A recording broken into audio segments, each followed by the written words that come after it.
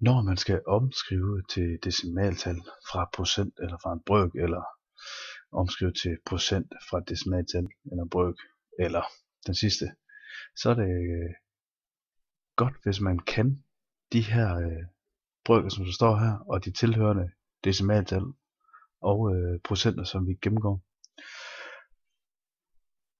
Når man ser på en del, altså vi har 1 ud af 1, så vi har det hele, så vi har det, der svarer til 1,00. Og 1,00, så kan vi rykke komma 2 pladser, og det er 100%. Når vi går over i den anden, den der hernede, der har vi 1 ud af 2, altså halvdelen. Og halvdelen som decimaltal skrives 0,50. Jeg vil under det hele skrive det med 2 decimaler. Men 0,50, og det er så som procent 50%. Så har vi en tredjedel. 1 ud af 3, det kommer til at give 0,33.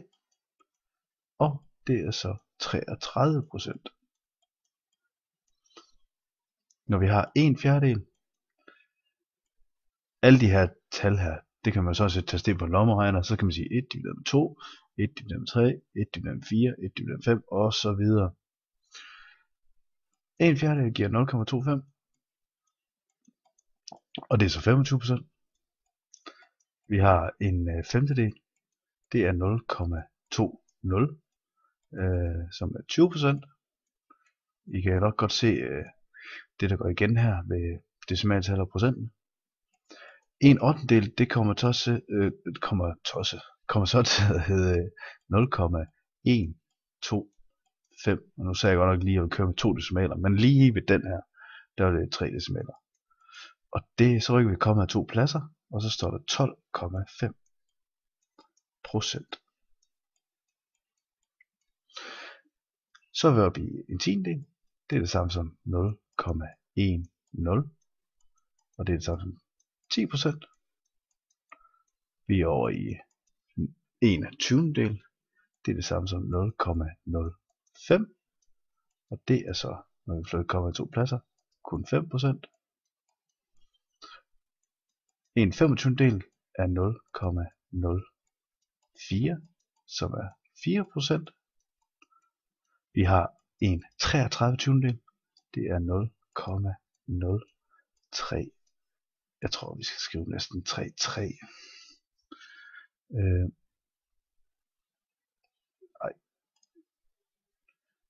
Og det er så 3%. Og så har vi 1/50, så er vi nede i 0,02, og det er det samme som 2%.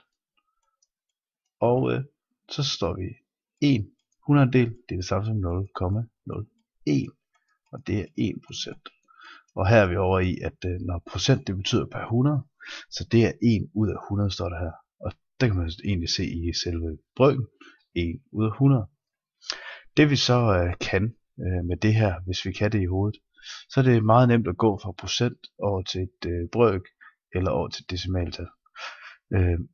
Hvis nu får at vide for eksempel, at vi skal se på, hvor meget er 2/5 som procent, så kan vi se her, at vi ved, at 1/5, det er 20%. Så skal vi bare have 2 af dem, og så skal vi sådan set sige 2 gange de 20. Så 2/5, det er lige med 0,40, fordi at der er 2 i stedet for 1, så det er faktisk det dobbelte, og så giver det 40%. Og det kan vi også lige lave et eksempel med, for eksempel med en 1/8 her. Hvis nu vi har 3/8, så har vi 3/8, så skal vi så set gange det med 3, det her.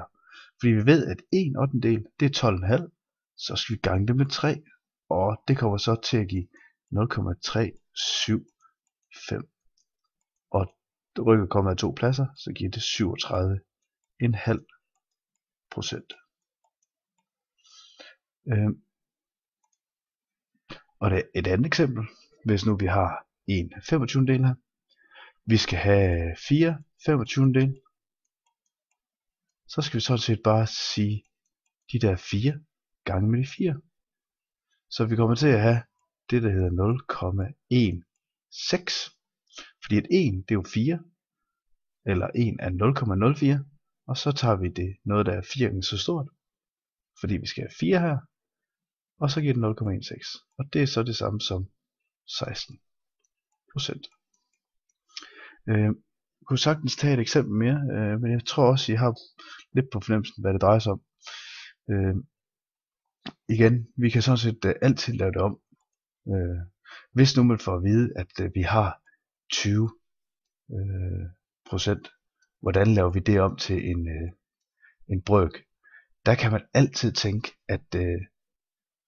at vi siger, at der faktisk står 20 hundrededele.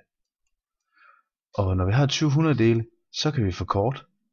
Og hvis I vil have en mere præcis forklaring i forkort, så kan I gå over den video, der hedder, når man forkorter en brøk. Men vi kan sådan set lidt firkantet lige, når der står et 0, både i tæller og nævner, så kan vi fjerne det. Så nu står der 2 tiendedele. 2 tiendedele. Og det kan vi så forkorte med 2, fordi at 2 går både op i 2 og i 10. Og så kommer det 2 divideret med 2 til at give 1, og 10 divideret med 2 til at give 5. Og så er vi så gået fra de procent, og vi kan egentlig også se det herovre. Så er vi gået fra procent, og så over i brøken. Altid tænk på, at når man går fra decimaltal til procent, så ganger man med 100, så skal du gange 100.